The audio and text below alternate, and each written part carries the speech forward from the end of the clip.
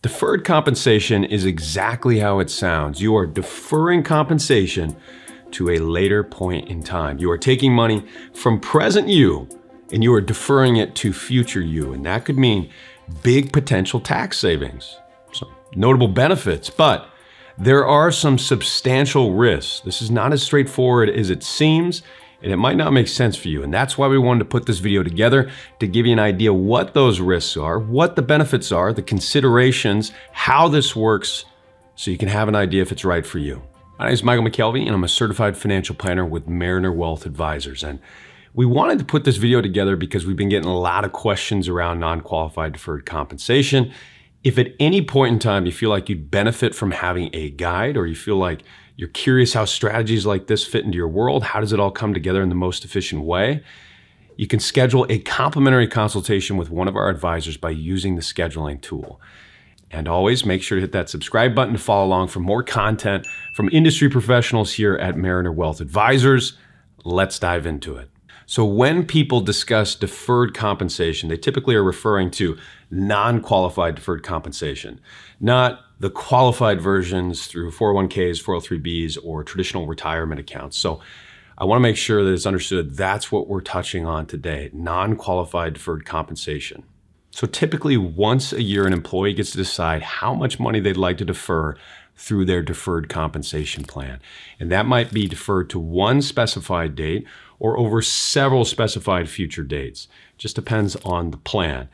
You might have to take that money once you retire, all in one lump sum, or you might be able to choose, hey, I'd like to take these deferred compensation payments over several years at some future point in time. Again, it's just going to depend on the plan. But you typically get to make that election once you retire. Often an employee gets to choose a distribution date and when they will receive these monies. It might also be the case that the employee gets to choose how they would like to have that money distributed when they retire. And this is an important distinguishing element in comparison to a qualified deferred compensation plan like a 401k. You can receive the money before 59 and a half without a penalty. So it's non-qualified, which means it's not governed by the same traditional government rules, means it's also not protected, which we'll get into a little bit later. But that does mean you get to receive the money potentially later. The company can set a little bit more of a framework here. Similarly to a 401k, the monies can be invested. So typically the company will give you a set of fund options. Again, very much similar to a 401k. You can choose how you would like to invest those monies. They might even give you a self-directed option and open up the door for you. But as is the case with many of these details, it depends on the plan. So make sure to check. Let's look at a quick example of a deferred compensation plan because there are some notable details here that maybe make it a little bit more complex than it seems. Let's say that Mary is making $500,000. Good job, Mary. She is a high income earner, and let's say she's doing an even better job of maxing out some of her options. So she's maxing out her 401k, she's maxing out her ESPP, her HSA, and she's curious if there's ways to defer additional compensation, maybe because she just doesn't need it right now, and she heard there might be a tax benefit to do so. So Mary elects to defer $50,000 into her company's deferred compensation plan, and she elects to receive that money 10 years later at the age of 50 when her daughter is going to college. So that money will be paid out 10 years later, assuming that Mary doesn't leave the company. If she does, it might be paid out through installment. Again, it's going to depend on the plan, but this money will likely be paid out 10 years later. So this lowers Mary's taxable income by $50,000. She's deferring money from present Mary to future Mary, which means she pays less taxes in that year. And this sounds good on the surface, but I want to pause there because there are some notable specifics for you to think about here. What happens if you retire early? What happens if you get fired? What happens if you leave and go to another company? What happens from a distribution standpoint once you elect to get the money? Are there different installments that you can choose? Does the company provide matching provisions on your non-qualified deferred compensation plan? It is so crucial that you understand these specifics and you look deep within the confines, as we always do when we're working with clients. Look deep into the confines of how your plan is structured. So again, want to make sure that that's clear. This will greatly depend on how your plan is set up. So now that we have a basic idea how these non-qualified deferred compensation plans work, let's talk about their benefits, their risk, and their considerations. So the two most obvious benefits to non-qualified deferred comp plans: first, the tax deferral, which potentially means you're saving money on taxes. And second, if the company is matching any of the money that you're putting in there, you could get a better return. Most companies don't, but in case yours does, that's a good thing. So let's go back to our example of Mary here to see how big of a benefit this tax deferral can be for you. So let's say that Mary's $50,000 averaged 6% from an annual return standpoint over the 10 years that it was invested.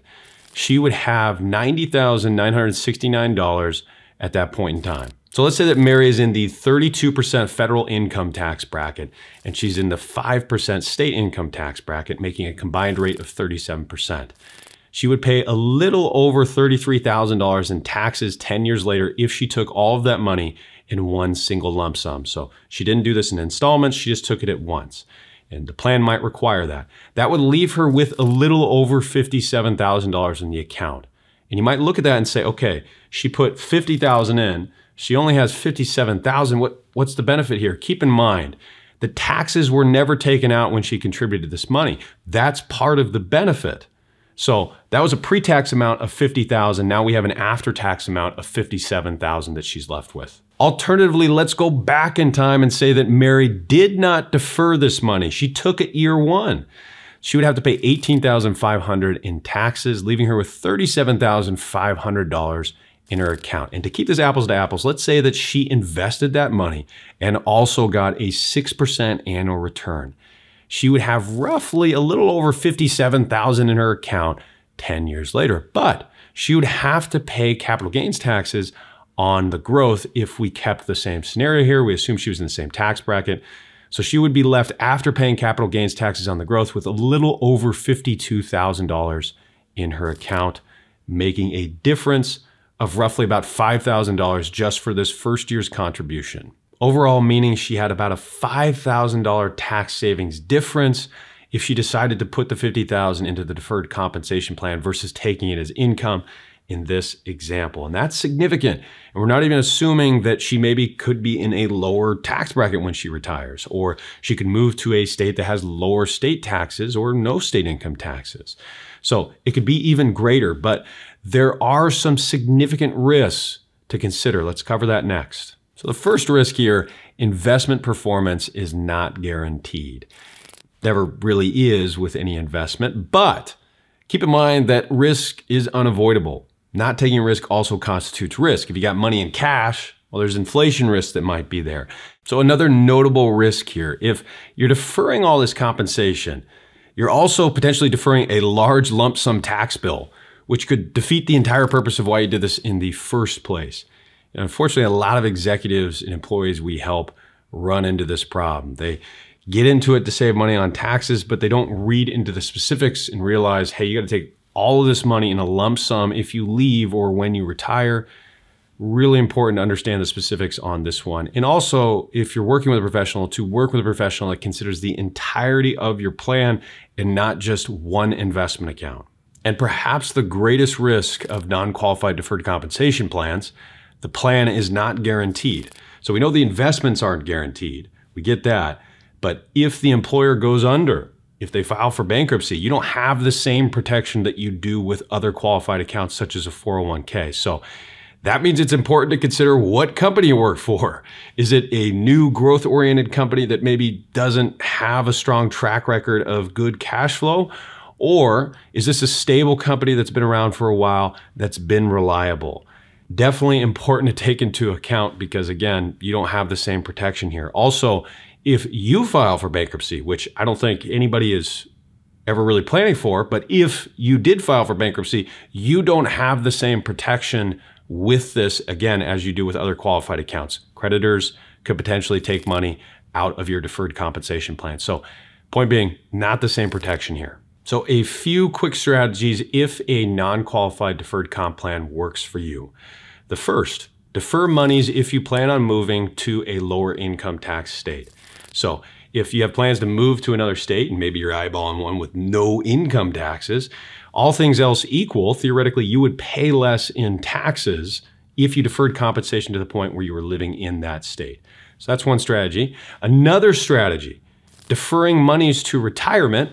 You might be in a lower income tax bracket. So if, when you look at the plan, they give you installment options and you say, okay, well, if I'm retiring early at 50 or 55, and I'm gonna have this gap period before Social Security or before I have other incomes, I can then take installments on the deferred compensation plan over that period of time and be in a lower income tax bracket. So that's another strategy to consider. And the third strategy, deferring monies to a large expense. So maybe college or a wedding, someplace you know that you're going to need a fair amount of money, or at least more than your traditional cash flow. So this decision of whether to invest money into a non-qualified deferred compensation plan, it can be a complex one. And if at any point in time you feel like you'd benefit from having a professional guide help you with this decision, considering all of the different other variables in your life, you can feel free to schedule a complimentary consultation with one of our advisors here at Mariner Wealth Advisors by using the scheduling tool. As always, hopefully you found this video helpful and educational. Take care.